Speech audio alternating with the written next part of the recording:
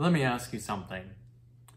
Do you remember back when Ed, Edd n Eddy was airing and Double D had a book of reverse psychology? And Double D looked at Ed and said, "Ed, don't eat that dirt." What does Ed do when he's told not to eat the dirt? He ends up eating the dirt.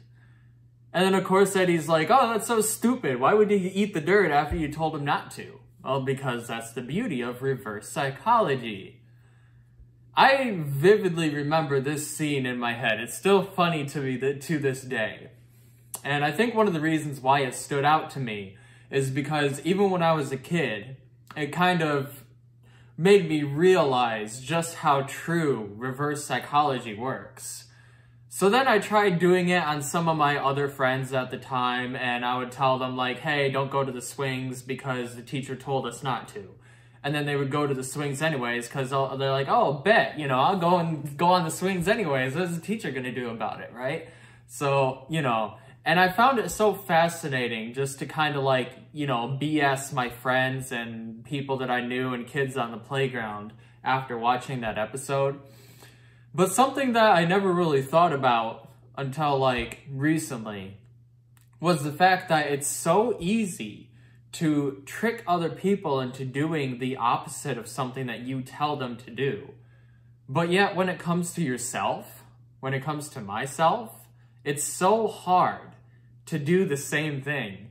Have you ever thought about that, where it's kind of hard to like tell yourself not to do something and then it tempts you to do it more? It's kind of like tickling. Like, you can't tickle yourself. It's physically impossible to tickle yourself. But yet when others try tickling you, they only need like a tap and you're ticklish.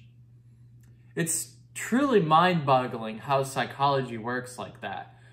And I want to go a little bit more into detail about why this kind of self-psychology of telling yourself not to do something, like your brain telling you, "I don't want to do this," and then you go and do it, even though your brain's telling you not to do it. And then when you do it, your brain's like, "Oh, this feels great. I'm sorry I told you to not do it." So that's like what I want to talk to you about today, is like getting comfortable with the discomfort, getting comfortable with being uncomfortable. The fact of the matter is that the more that you get comfortable with being uncomfortable, the more you're able to deal with uncomfortable situations that get thrown at you when you don't expect them to or want them to. So just like with the reverse psychology of other people telling you not to do something and then you go and do it, it's kind of also tempting to tell yourself, "Oh, I'm gonna go on a run today," but then you don't.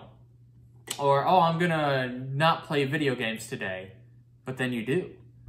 It's tricking your mind into doing the opposite of what you tell yourself to do is something that's much more involved than just telling yourself, "I'm not gonna do that," because then you're gonna relapse and go back to it anyways at some point. So you gotta find a good balance between indulging yourself and rewarding yourself. So what exactly does a sense of accomplishment do in your brain? Whenever you're telling yourself, "I don't want to do this," but then you go out and do it anyways, doesn't it always feel great? The sense of accomplishment in your brain for doing something that you told yourself that you couldn't do, but then you went out and did it anyways. If you've never experienced that before, that's incredible. And that's the same kind of accomplishment that you can feel if you go out and do something that you don't feel comfortable doing right now. Like for me, it's video recording. For you, it could also be video recording. Maybe it's going to the gym, just taking a step in the gym. Or maybe it's going on a walk every day, just going out and walking every single day. Doing something that starts a good habit.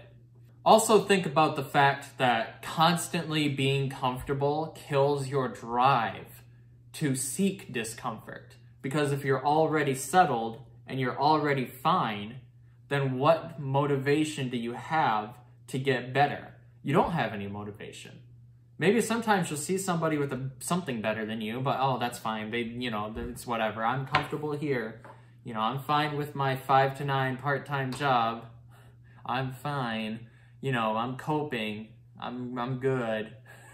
But when you're comfortable and then something comes your way that's bringing discomfort, you suddenly get laid off from your job, your internet goes out, your car, you get into a minor fender bender.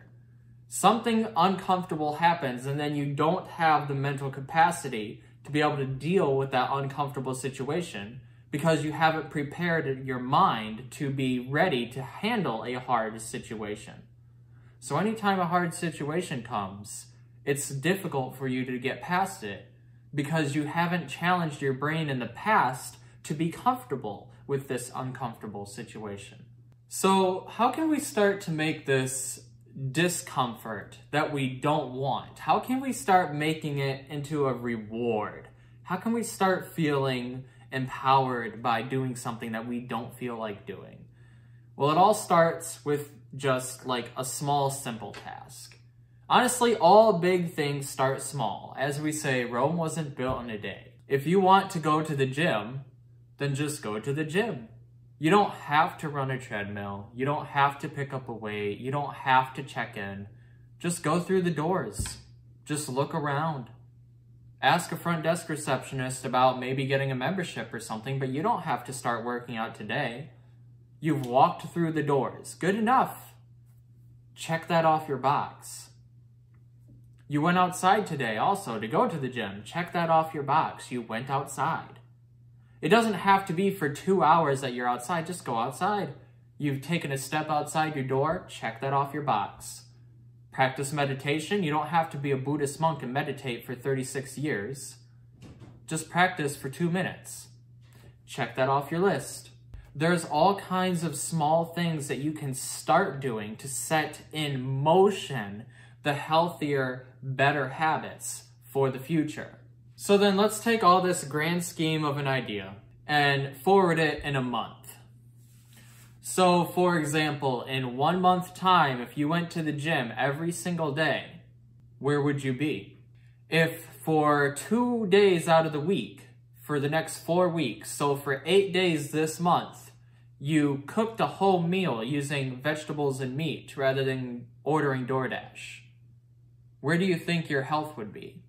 If you cut out caffeine in your mornings, where do you think you would be in a month? Asking yourself and envisioning these changes in just 1 month is so necessary to actually going forward with completing these goals that you set yourself. But it's important not to be unrealistic. For example, you're not expecting to go out and find a job that pays $1 million per hour. That's unrealistic, but you can send in 4 job applications this week for jobs that are paying $16 or more an hour. It's all about just taking the small little baby steps, just like in the movie Shrek. Have you ever watched the original Shrek? When Donkey and Shrek are approaching the castle, and there's a rickety bridge over the boiling lake of lava. And Donkey doesn't want to cross it because he's like, no, no, no, this ain't safe. But Shrek's just saying, go on and do it. We'll do it one little baby step at a time. And Shrek's literally shaking the bridge and scaring the shit out of Donkey and forcing Donkey to walk across the bridge and everything. But then when it all is said and done, you cross the bridge.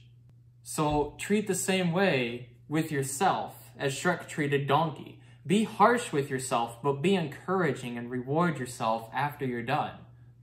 That'll do, Donkey. I'm not calling you a donkey, bro, don't worry. But I'm just trying to relate, make this more relatable, because it really is an issue that a lot of us are facing where we're constantly stuck in the same spot and we don't know what we can do to fix it. Well, I'm telling you that to start fixing things, to start your reverse psychology all over again, to make it so that you eat the dirt when you're told not to, that all starts with just convincing yourself that even if you can't do something, you're still going to go out there and try to do it anyways. If you enjoyed my message, hit the subscribe button, like the video, or dislike it if you don't like it, and then comment below what you think of my content. Look forward to seeing you again. Have a great one.